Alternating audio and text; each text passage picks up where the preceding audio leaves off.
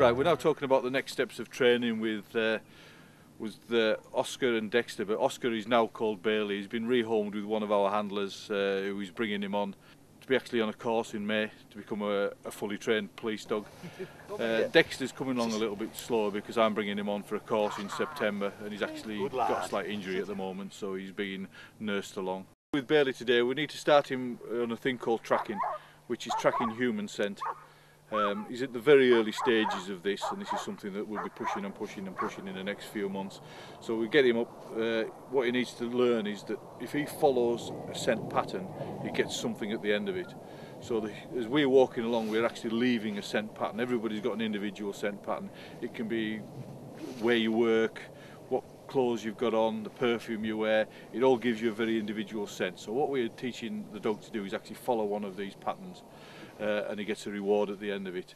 The other things we do is get them to search for items of property that might have been discarded, and to find people and to let the handler know when they found them by barking. They actually start barking to say, look, I found somebody, and the handler can then go and find them. Teaching him how to go after human scent. As you could see from the film, he's quite happily. The dog doesn't have any reason to go in a straight line other than it's following something. Otherwise they'd be all over the place. And you could see when he turned left where I turned left, he could have gone right, he could have carried straight on, but the dog actually came up and went in a different direction. So right, that's his first little bit of training done. With them being puppies, you don't want to push them too hard because they are only kids. You know, they're still babies really. That are learning to grow. I say you wouldn't teach a young child calculus or things like that right from the start. You've got to start with little steps, which is what we do in here. Everything is little steps building up to the big picture when they're fully trained.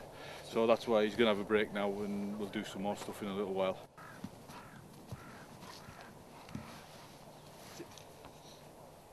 Sit. Back end on the floor. Thank you.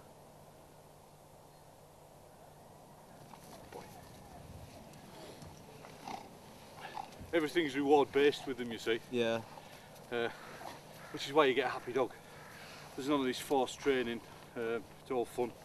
And I say, even on the obedience side of things, which is getting them to walk to heel. Dex. Heel. Good boy.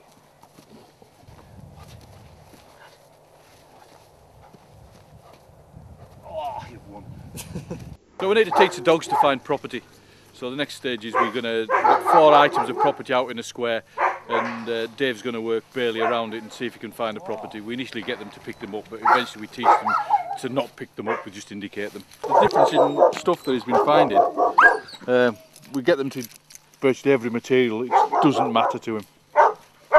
But you see, a puppy at this stage, you wouldn't want to be finding a mobile phone that belongs to somebody. I mean, that is ultimate control. He's desperate for that. Stay. Yeah. Okay. This is Diesel, who loves this game. Not a problem. Wants to find, he wants to work. We make the exercises harder and harder and harder, and eventually we want to try and beat the handler. See if you can beat the handler. Beat the handler.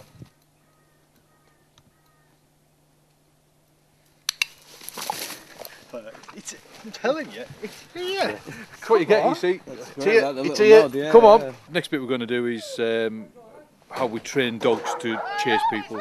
If we want them to detain them, to stop them, we either want to speak to them or we want to really detain them by the dog taking them out. First stage we always have to teach is to get them to run up to them. When the officer shouts, police officer, the dog, stop, stop, or I'll send the dog. If the person stands still, what you get is the dog run up to them and bark at them and detain them in that area.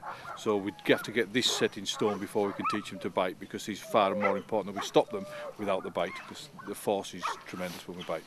Police dog, stop! I'll send the dog! Police dog, stop! Hold him!